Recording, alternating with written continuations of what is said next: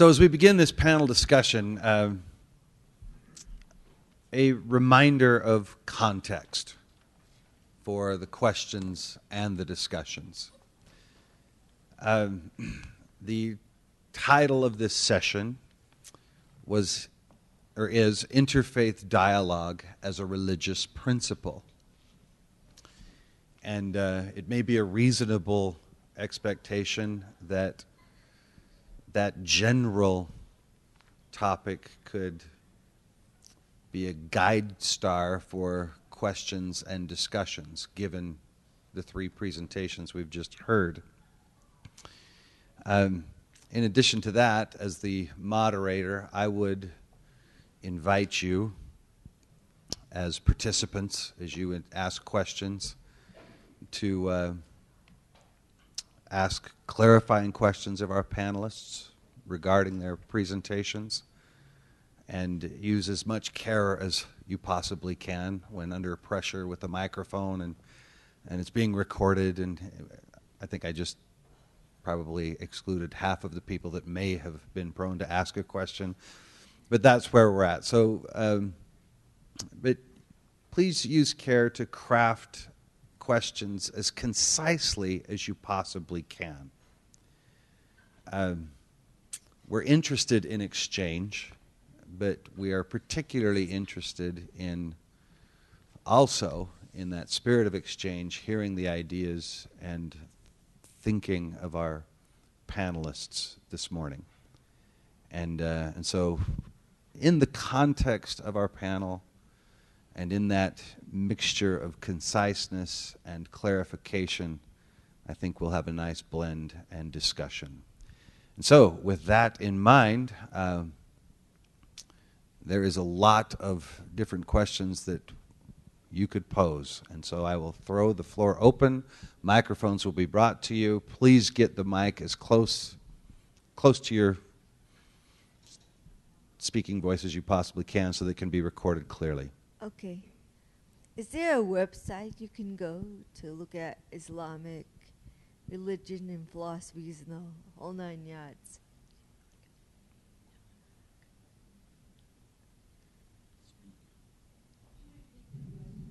Yeah, is there I think a website? it's hard to endorse one website in particular, but if you look at Harvard has a very robust pluralism project that's run by Diana Eck, and they have some excellent case studies of interreligious cooperation that I would recommend. But I think one thing to keep in mind, there are many websites that utilize the word Islam but are actually designed around misinformation or very shallow or shoddy scholarship of the religion. So when you are looking for websites on Islam, it's important to know who's the source behind the website. As it is with any religious tradition, it can seem as if it's emanating from legitimate sources. But if you're looking for interfaith cooperation examples, that might be one you could check out, the Pluralism Project. Can you please write that down? Sure. I appreciate it.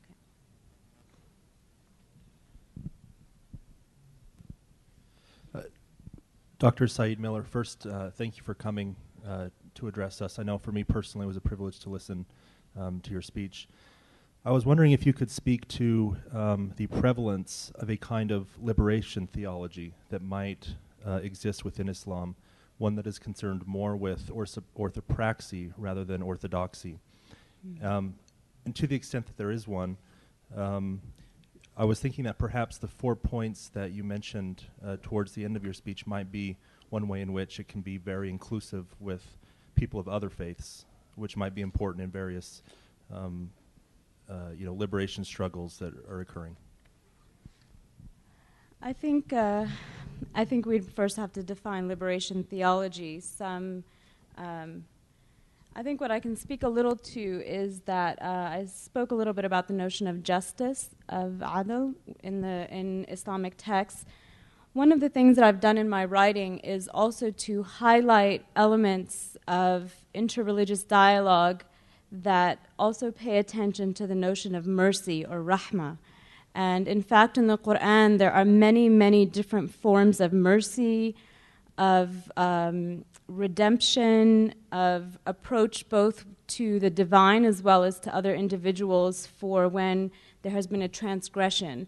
And unfortunately, that element is often not mentioned as we discuss relationships within our tradition and across traditions. And the foundation of those conversations are on about, I would say, are on 4 or 5 pillars. In Islam, we like to use the word pillars. I guess Mormons have spires, I'm not sure. But we use pillars. And I think of those elements, I would articulate them in 3 different ways, four different ways. One of them is the idea of humility within Islam is really emphasized in our text on a regular basis. And humility is, in fact, I think we talked about early on the creation story of Iblis. His sin was not necessarily a transgression only against God, but it was the notion of him having within his heart an element that didn't have humility and respect for this new creation of man in Adam and Hawa. We call her Eve. Yeah, so the notion of humility is very important. The other idea that we talk about a lot and forget within Islam, the element of anger, both at the social engagement level as well as at the beyond the intrapersonal communication, is viewed in a way that is so profound in practice. And I actually I'm going to be teaching a course specifically on the notion of anger, both from a historical perspective as well as an individual perspective. So I'll just give you an example that, for instance, the Quran says that those who give in times of both plenty and in hardship and hold in check their anger and pardon their fellow men because God loves the doers of good. So the idea of pardoning and withholding anger is actually, that's from the Quran, ayah, I speak in Arabic, I apologize, chapter 3, verse 134, and there are many sayings of the Prophet. One of them is that the showing of might is not through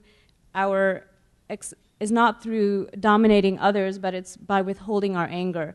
So redefining strength in response to situations that we face, both from a notion of justice, but also a notion of mercy. Last of all, I just wanted to mention that when we engage with people of other faith, the rules of engagement are just as important as the substance about which we speak from a Muslim perspective.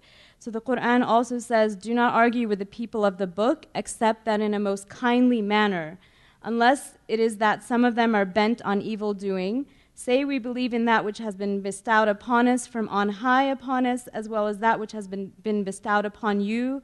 For our God and your God is one and the same, and it is unto him that we all surrender ourselves. That's the Quran, chapter 29, verse 46. And I will end with one last thing. One of the responses that we think of to injustice is certainly action, but it is also the notion, the Quran says 2 things, sabr, patience, and marhama, compassion. So that's from chapter 90, verse 17. I return to the text because that's another very important element of discussing any notion in engaging with the Muslim community. The importance of text is very paramount in our discussion. And I get concerned often when I see speakers that are not familiar with text and rely rather on a very shallow interpretation. That concerns me. So those are some of the things I'm writing about and thinking about these days. I want to just follow up on this. It's maybe a question to you, I'm not sure. But on your question, it seems to me liberation theology in the Christian context is a reaction to 2 things. One is overemphasis on doctrine, which you mentioned with going to praxis and praxi. And the other is overemphasis on the other world. So that liberation theology seems to me a corrective where it says, look, if you look at the Gospel of Luke, for example, there's all this concern about the poor in this world, the kingdom of God, etc. And the kingdom of God is not just an otherworldly phenomenon. And it seems that's the trick with liberation theology in Islam, is that neither of those two problems is there. And so the reaction to them that would produce liberation theology isn't necessarily there either, in the sense that the tradition is not hyper focused as, say, Protestant Christianity it has traditionally been on doctrine, nor is it so focused on the other world that the story that this is kind of an antechamber or dress rehearsal for the next world. Do you think that's frames the liberation theology question or not? I mean, I think we could have a whole conference on the notion of liberation theology, and I'll mention in a piece that I'm writing right now, one of the dynamics in interreligious education that we have to pay attention to is a recasting of the Christian taxonomy of theology and doctrine into an Islamic vein. What I mean to say is, when we engage in conversation, most institutions are based on a Christian understanding, not just of Christianity, but of religion. So the notion of liberation theology emanates out of an ethos that we can't always find a parallel for, even in language, amongst the different faiths. So I preface my remarks with that. There are some who would say that the Islam itself has liberative elements to it, that the Prophet's call was one that came to those that were the most marginalized in society. As we know, for the first 10 years of his, again, call, which is another Christian phrase, the people that responded to his tradition were not the elite. There's a beautiful ayah in the Quran about Abasa wa Tawalla. It's a beautiful surah that talks about a blind man. The Prophet was speaking with wealthy chiefs in his community, and a blind man came and said, I have something to say, and he turned and just mildly frowned. And this revelation came down saying that someone came to you and you didn't give him your full attention. So the notion of, within Islam, the measurement of influence in society should not be wealth. It should not only be political power, it should also be ethical and moral power.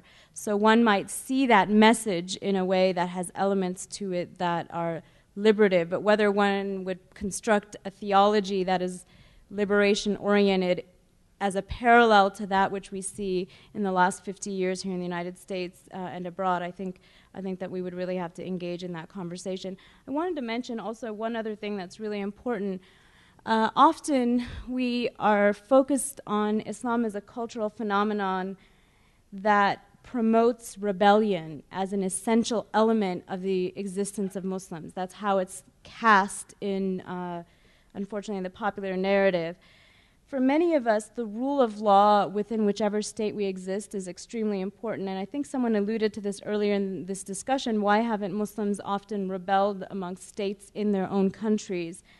And surprisingly, it finds its explanation somewhat within our sayings. Prophet Muhammad said that he who dislikes the order of his emir or his leader should withhold from opposition, for he who rebels against a rule by a span dies in a state of jahiliyyah. Jahiliyyah is a state of ignorance.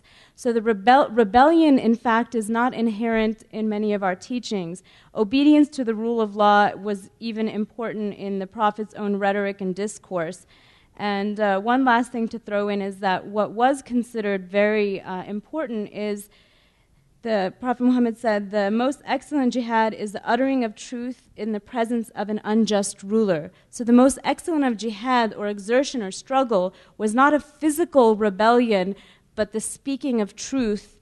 And that is what many of us, when I saw what happened in Tahrir Square in Egypt, to me that was, as that hadith or that saying of the Prophet said, the most excellent form of exertion of one's duty to utter the truth in the light of an unjust ruler. I'm going to riff on that.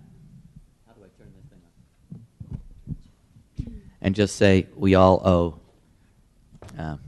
Stephen an Islamic hand for following that hadith today in his talk.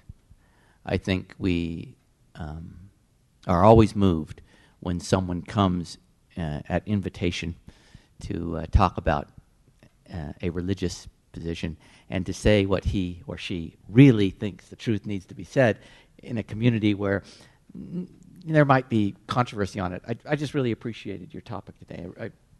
It moved me that you were so caring to say what you really think in this group. So, Randall, if I could ask you a question in response to Stephen's comments.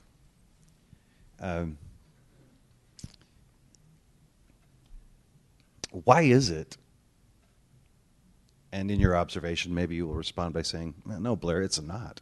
In my observations, in my experiences, Mormons are, as a general swath, broad stroke of the brush, anxious about Islam.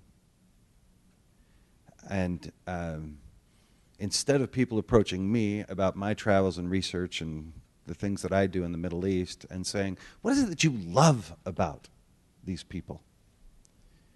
I'm asked one question, and one question consistently, most recently Wednesday night. And that is, how do you think the gospel will be taken to the world of Islam? So there seems to be a proselytizing model. So my question for you is, what is it that in your experience, as you've responded to and listened to Stephen's comments, in your experience in interreligious diplomacy between Mormons and Muslims, what are the primary barriers? What is it that keeps Latter-day Saints anxious? Hopefully I've framed that up in a way that you can run with it, but that's a question that's on my mind given Stephen's comments and you sitting right next to me as the founder of the Foundation of Interreligious Diplomacy.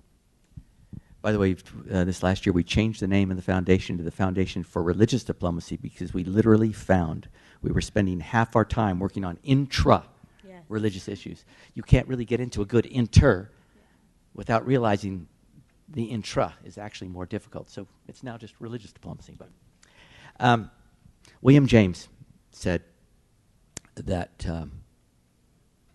when we face the various conflicts in the world, that history proves that religion will drive all other factors to the wall.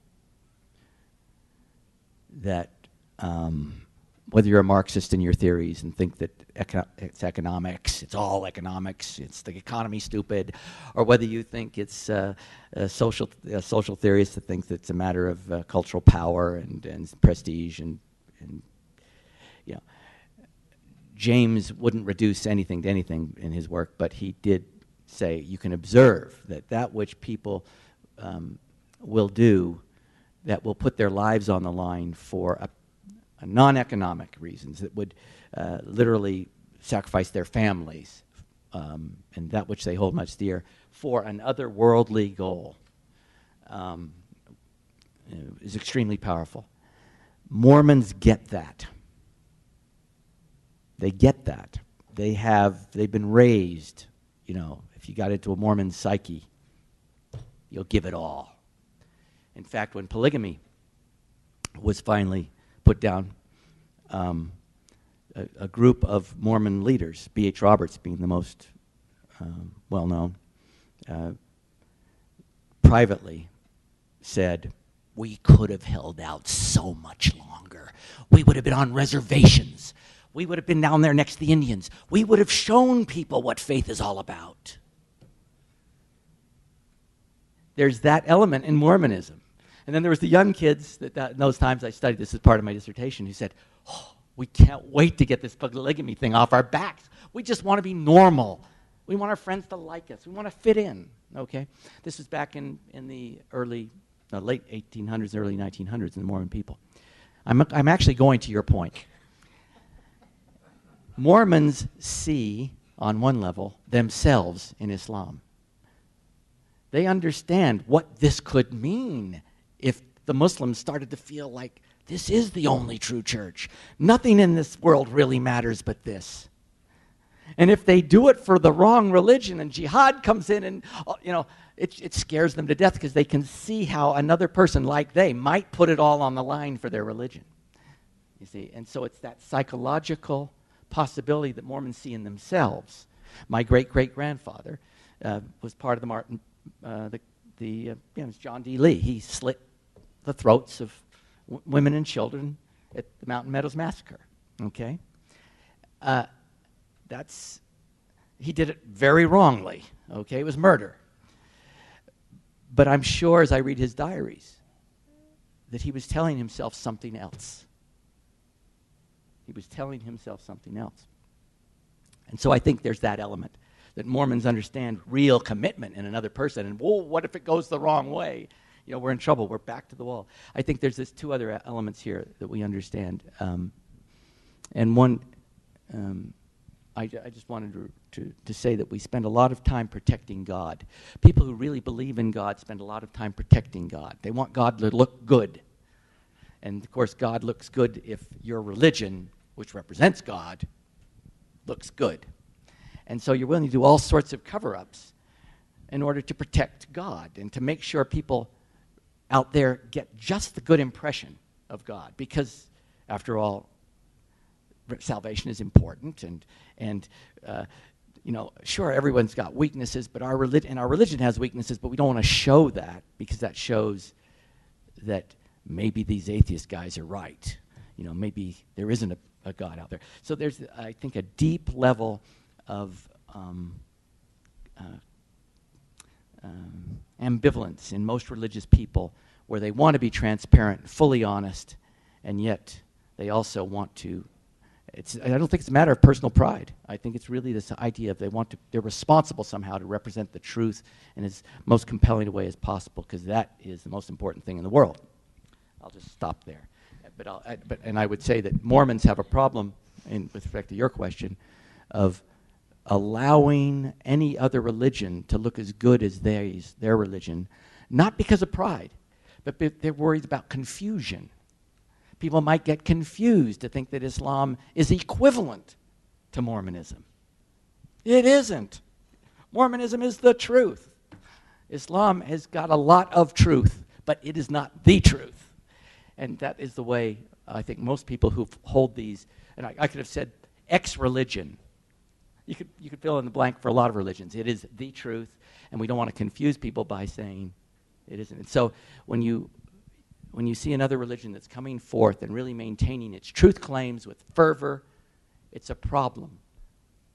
You want to be buddies, but at the same time, you don't want to let them confuse the world by showing the world that your religion is less somehow. Yeah, I wanted to respond to that comment. I think one of my major concerns in multi-faith dialogue, I was involved with a major dialogue between evangelical Christians and Muslims in Texas. And many who come to this work make the assumption that what you have to check at the door are your interests in proselytizing or evangelizing one's own faith with the other. While I myself do not have that posture in my work, I do not. That's not the purpose for me in intra-religious encounters. I think it is intellectually dishonest for us to have a litmus test to say that to engage in these multi-faith settings, you must check your beliefs at the door. And that is also a legitimate fear for those that have a strong sense of adherence to their faith.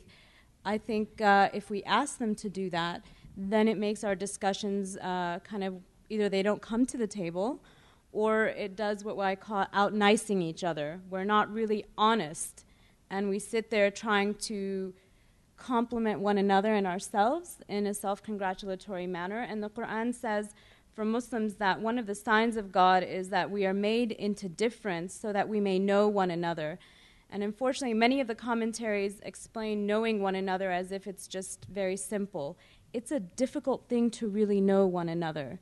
And the active form of that verb in Arabic, it's an action. It's a complex relationship. So I am very concerned about this notion of a litmus test to engage with one another, that you have to think and be a reflection of my own attitude before I will engage with you. So I wanted to say that we needed to be much more open to that. And I have to just offer one self-critical remark. One of the difficulties and one of the great elements that also can create dialogue between Mormons and Muslims is the international experience that Mormon youth have in their mission trips. I've never met people that spoke languages so quickly. I wish I could learn Arabic as quickly as many of the young people that study that study other languages. That's from a pedagogical standpoint, it's fascinating to me. However, if you look at the Cairo Declaration on Human Rights that was adopted by the Organization of Islamic States, many scholars have been critical about how religious minorities are treated in Muslim-majority countries. So I think we have an ability to talk about that international experience because many Mormons have that international experience, but as Muslims we also have to talk about if we want to have a free market of ideas and religions, it has to be two-way. So we have to defend the rights of those who are minorities to be able to share their faith as well. So we need to speak about that openly. I don't want to gloss over that, and I think we can't argue for that only for ourselves and not argue for it for those who are minorities within our both Muslim majority nations as well as within our communities if they choose to go upon another religious path.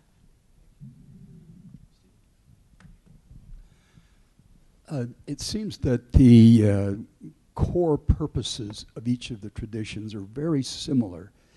The Quran begins by emphasizing that God is merciful and compassionate, and the four pillars talk about benevolence and mercy and compassion and wisdom. That could come right out of the Sermon on the Mount, where Jesus summarizes his pillars, and it comes right out of Mormon scripture. Why is it that why do we get caught up in this us versus them mentality over more superficial things rather than seeing these common elements and coming to what religion is really about in all of the traditions to bring us together? We can come through different roads to get there, but these pillars of compassion, benevolence, mercy, and wisdom that each are designed to bring us to ultimately by their founders. God is not one guy. Yeah, come on, dude. Yeah, I mean, We have a best-selling author that could possibly address this question. no, I mean, they're asking me because they know what I'm going to say. I'm going to disagree with you. I think I'm going to respond to you and also to this idea of interfaith dialogue and what you leave at the table. You know, my impression of the history of interfaith conversations in American culture is that they began with liberals. They began with liberal Protestants, liberal Catholics, wanting to talk to one another, and then they expanded and started to include liberal Muslims and liberal Buddhists and liberal Hindus and liberal Sikhs, and they all got together and they just talked about, they out-niced each other, and they talked about how they really didn't fundamentally disagree. And typically they made a move that you made, which is they moved toward conversations about ethics. If you look at the kinds of declarations that come out of conferences where there's efforts to articulate, say, at a parliament of the world's religions or something, common ground, they're always going to talk about ethics. Why are they going to talk about ethics? Because that's the only place where there's even any kind of plausibility about commonality across the world's religions. It's so clear that the myths are different, the views of God are different, the doctrines are different, the practices are different. You know, Christians don't go on the Hajj to Mecca. They just don't do that. Muslims don't believe in the Trinity. And the only way to create, what I refer to as pretend pluralism around that is to tell these believers that what they see as essential is inessential. So that the Hajj just doesn't really matter, obviously. The Trinity doesn't really matter, obviously. Baptism doesn't really matter. And pretty soon you're just saying that the whole religion doesn't matter. And so I think that, ethics is a common ground upon which religions can build. But even in the field of ethics, I gave a talk a couple nights ago at a Catholic college, and I said that, I thought the home ground for the world's religions, the place where they converge the most, is around compassion, but that I said that isn't the mountaintop. One of my polemics in the book is against the idea that religions are different paths up the same mountain, and I said that I don't think compassion is at the mountaintop because it's just not that central to any of the world's religions. Jesus didn't die, according to Christians, to come in the world and tell us to be nice, to help old ladies across the street. He died to address this problem of sin. most Christians would say, to offer salvation, to take the world's sin upon himself. That's a soteriological issue. It's not an issue of ethics. And immediately this ethicist came up later and he started yelling at me and saying, ethics is totally different across the world's religions too. It's only ignorance that makes you think it's similar. When you look at the reasons why a Catholic is going to be compassionate, the reason why a Buddhist is going to be compassionate, the reason why a Muslim is going to be compassionate, it can be very different reasons. So even there, we don't have much home ground. I think the way forward is not to pretend that there's agreement. I don't think the way forward is to have us check our proselytizing or our doctrines at the door, but rather to learn how to live with difference.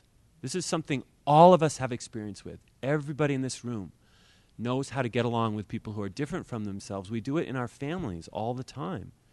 How many of us in our marriages say, isn't it great that we're exactly the same to our spouse? That's the basis of our marriage. We're just essentially the same. Nobody says that. That's stupid on the face of it. We understand that the world's economic arrangements are different. We understand that the world's political arrangements are different. Why can't we understand the world's religious arrangements are different and then figure out how to live with difference rather than starting on a basis what I think is a condescending falsehood and a dangerous one that somehow the religions are all the same. So I'm going to be a skeptic about that, and I'm going to say the way forward is to have us talk about our differences, figure out a way to live with them, and then maybe even come to respect and appreciate them, and that's the way ahead. Can I just move this over? Okay. I have to say I agree completely with what was just said. Does that work? Yeah. John Gottman, you're maybe familiar with his work. He's overturned the world of marriage therapy in the last 20 years by observing long-term successful marriages. And he determined in those marriages 67% of the conflicts are never resolved. Successful long-term couples learn to re-engage the same conflicts in a periodic, respectful way. They don't avoid the conflicts completely, nor do they harangue each other about them every day, but they have ways of, oh yes, here we are again, and instead of, oh yes, here we are again, you idiot, it's, oh yes, here we are again. And the idea is, and these are very subtle things, but marriage is a great metaphor for what we're trying to do internationally now. We are on a planet. We are married. We're not going to, that's a given. No divorce is possible. So how are we going to do this? I think one way is to do as Gottman does in his therapy, look at people and say, you realize it's okay to disagree deeply about very important things. What's not okay, he calls it the four horsemen, and the biggest horseman against any success in marriage, guess what it is? It's contempt. It's the opposite of respect. He sees couples, he's actually filmed them, and when their contempt muscles, which are shown in the face, start to show, they can be very nice to each other, being nice words, but he predicts, and is always right, 98% of the time, they will divorce. He can show a couple that's having an argument, but when the contempt muscles are not being observed during the argument, he says that one's going to make it because they have an undergirding respect for each other. And it's so the way forward is to find in dialogue that moment where you see in your opponent something that you trust, and that is the commitment that they have to the wrong idea, the love they have in spite of being wrong, the willingness to be disciplined in their lives and live their lives as well as possible, even though they are duped by a false religion. It's that moment of human respect that will change our world, and so we can't just live with each other. We have to learn how to engage each other and continue to resist. I remember when I was trying to talk to some of my Mormon friends and leaders about what our project is. I sent them a short paper, and they called me back and said, we can't publish it. There was a typo in it. You said right at the beginning that you wanted an organization that simultaneously promoted cooperation and co-resistance. You meant coexistence. And I said, no, that was not a typo. Cooperation and co-resistance together. That's the way forward. This I is for think there's Stephen. questions I can ask. Sorry. Go ahead. No, go ahead. This is for I Stephen. want to say something real quick on this too before, and I'd love to hear. This is still working, right? My colleague Adam Seligman at Boston University has a book called Ritual and Its Consequences, and he makes this very similar point about ritual. That we often think about ritual as kind of fixing stuff. That's why we keep repeating and going back to it.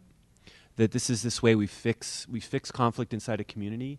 And he makes the opposite point. He says ritual is the way that we keep conflict sort of just, we articulate the conflicts that we have with one another through ritual, and that's what keeps us moving through. And so I may be redirecting here and almost asking my own question, but when I heard both of you speak, you both mostly talked about ideas, but you both have all this wonderful experience of actually dealing with actual humans about this stuff. And it seems to me that beyond the theories about difference and similarity, whatever, that it seems like what the rubber really hits the road is when people are doing stuff with each other, right? When we have these folks you were talking with at The Hague, and when we have these folks you've been training for how to talk with one another. I'd like to hear from both of you about how kind of now ritual, either in the big capital R sense or in the small sense of just, isn't this the place, the activities we do with one another? We had a woman talking with me about, baking bread, and that as a kind of place where humans can come together. Isn't that the place to be hopeful here? Sure. I think, I tell my students that I consider interreligious dialogue successful when two people sit down and acknowledge that they believe the other person is going to hell in the afterlife. Let's not use the word but, yes, and they're able to work with one another to alleviate the major conflicts of the time. So whether if in your city it's poverty, whether if in your city it is homelessness. In Islam, we have an incredible sense of obligation for charity, not just zakat, which is the mandatory charity similar to those that are from tithing with Mormons, although our percentage is not as high as yours. So that might be one of the benefits to add there, 2.5% versus 10, So, but we have the notion of charity. So I think that that's really important. I wanted to just share with you a couple of frameworks that I use to hang my my scarf on for the work that I do. One of them is we have often seen the notion of intergroup identity work or conversation based on a common enemy. And more social psychologists are thinking of what Patinsky calls allophilia, that it is possible to have a supererogatory identity that creates a common interest in action that is not based on a common enemy. So more and more in my work, that is what I look for. What is the supererogatory, the framework upon which this group can work towards some commonality on, while keeping in mind their intentional, deliberate differences. The last thing I wanted to say in response to this, and I'd like to hear your questions because I learn more from the questions that I hear from others, is this notion of that comes out of Northern Ireland. It's the work that we need to do in our own communities. It's called single identity work. What happened in Northern Ireland is there was so much focus on bringing people together across communities. And what we forgot is that within our own subgroups, there are agents for violence that perpetuate the violence, and often the victims, in the case of terrorism, more than 80% of the victims right now are Muslim. I mean, it's an internal conversation that's most difficult to have.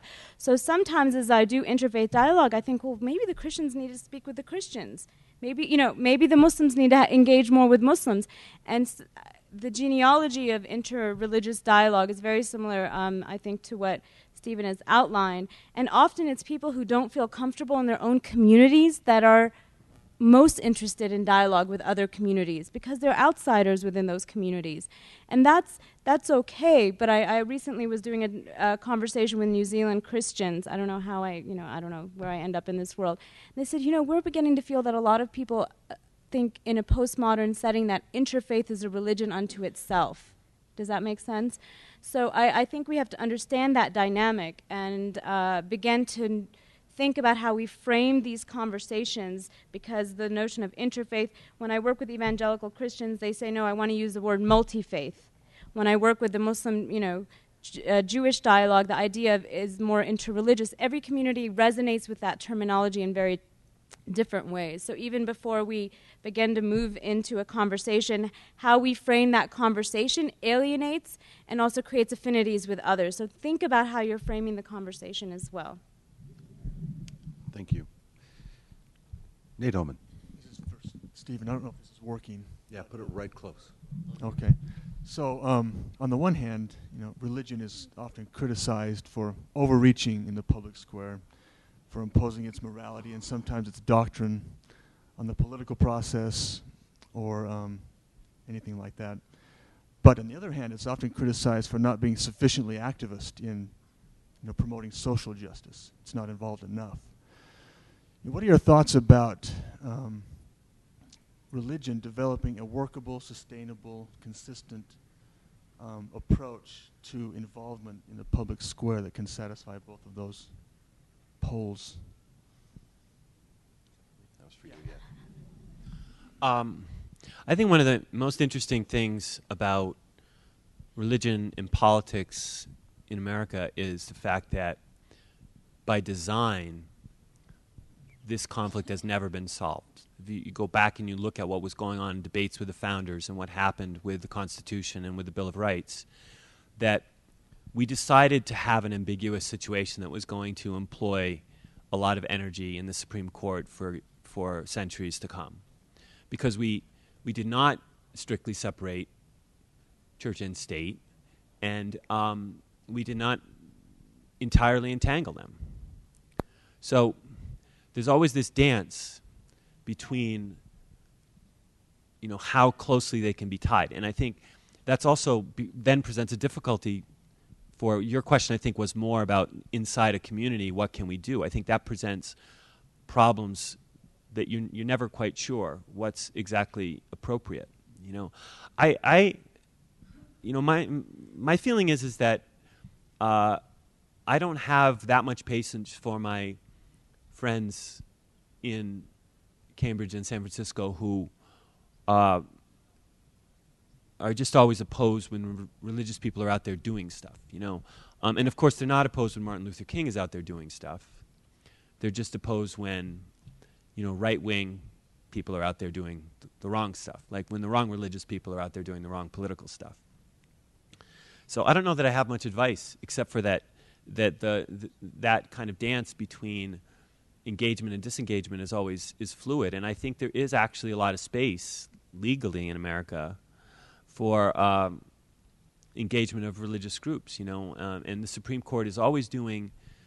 One example is the so-called 3 reindeer rule that they have for nativity scenes in municipal public spaces. I don't know if you're familiar with this, but if you put a nativity scene up in a public space and it says it's just Jesus and Mary and Joseph, and it says John 3:16 or something, that's unconstitutional, pretty clearly unconstitutional. But you have that exact same thing, even with John 3:16, and you add some Santa Clauses and some candy canes and then 3 or 4 reindeer, then you're good to go, because now it's kind of sufficiently ambiguously secular meeting religious. So I guess I'm just empathizing. I didn't answer your question. I'm just empathizing with the problem.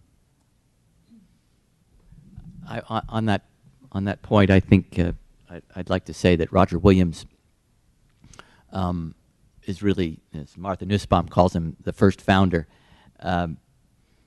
He saw that the lively experiment that he called America was to create a polity where the foundations for that polity we're constantly and perpetually in contestation, where the foundation for your unity is always a part of the argument. And so it became part of our culture to have this tension between church and state in the public square, because we have an undergirding tension over why we have the order itself of our civilization. Is it based on God? Is it based on rights that we've made up as human beings? What is it?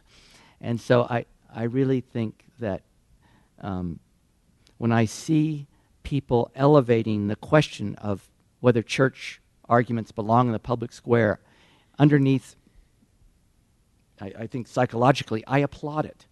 At least we're aware. At least we're bringing into the public consciousness that there's an argument over who's in charge here. Your God, my God, your texts, my texts. And I think... And, I would add to that, in a somewhat prescriptive vein, that I do think that part of the responsibility for people who want to go into the public space for religious reasons is to articulate what they're doing, both in terms of their religion and in terms of American secular values. And I think that's what that's what Martin Luther King, if you look at his letter from Birmingham jail, and you just go through and you look at the sources that he's using there. He's using scriptural sources. He's using sources from contemporary Jewish thinkers. He's using sources from Hebrew Bible prophets. But he's also appealing to the Declaration of Independence, to the Constitution, to the First Amendment, to the Gettysburg Address, to Lincoln. And I think that's to me is the most successful way to do it, is to be able to be sort of bilingual while you're doing it, so that you're not betraying your own tradition by pretending that you're doing what you're doing for purely secular reasons, but you're also showing respect to American secular traditions by referencing the so-called common values that we have that are always being contested and in the public space. We are, unfortunately, out of time. And in the tradition of religious studies conferences at UVU, we are on the brink of another session. We do not believe in lunch. And as a general idea, we will plow through it. And but this is where, as Randy Paul explained, you grab people, you tackle them, you take them back to the soft seats back there and have a conversation. Bear in mind, if you take a Mormon as a Muslim to Haram esh-Sharif, or if, as a Mormon, you take a Muslim to Temple Square, you will find 3 major head-on collisions. No prophet beyond Muhammad. Mormons have Joseph Smith. No scripture beyond the Quran. Mormons then have the Book of Mormon. And the divinity of the divine sonship, or the divine sonship of Jesus Christ. These are significant core issues. The sanctity of the religious space. Also Sanctity the sanctity of religious of space. Mosques, generally, non-believers are able to engage in that space, but the sanctity of the Kaaba and Mecca, so that is also parallel. Thank you. Yeah. We have our temples. Yeah, exactly. Yeah, we have the that concept. was my point. Yeah. That there is And so the principal point is, when you're on the brink of having that experience, you're wondering, what are some readings I might engage in? Here are 3 authors and scholars that you could profitably turn to as a starting point. And so on behalf of Utah Valley University, we thank you. Please join me in a round of applause for our 3 presenters.